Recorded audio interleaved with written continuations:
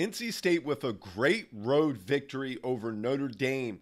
They were down 2 with 25 seconds left, and they're going to go to their best player, DJ Burns. So let's watch this ATO right here. So it's going to be an Iverson cut over top. They're going to enter the ball to that Iverson cut right there. Then there's going to be a shuffle screen right here for DJ Burns, who's at the right elbow. They're going to enter the ball to him, so 5 punch action. He gets it on the left block, a little extended, but he loves getting the ball in that left block because he's going to go back over his right shoulder like he does right here. He's going to drop step to that lefty hook.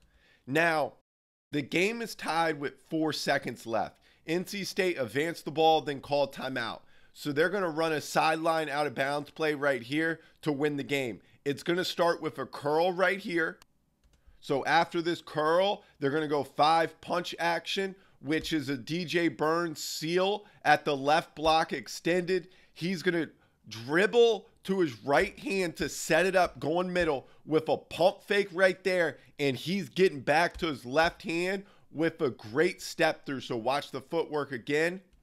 1, 2. So left, right footwork, pump fake. He shows the ball to his eyes. His right foot will now step through to a little lefty touch shot right there to win the game for NC State.